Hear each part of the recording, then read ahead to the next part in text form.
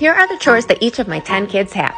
The 15-year-old vacuums, the 14-year-old wipes up the table, the 13-year-old takes out the garbage, the 10-year-old cleans up the sensory gym, the 9-year-old takes out the recycling, this 7-year-old sets the table, this 7-year-old picks up the family room, this 7-year-old cleans up the playroom,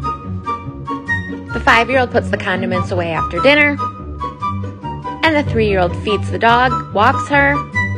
cleans the bathrooms, takes the clothes to the laundromat,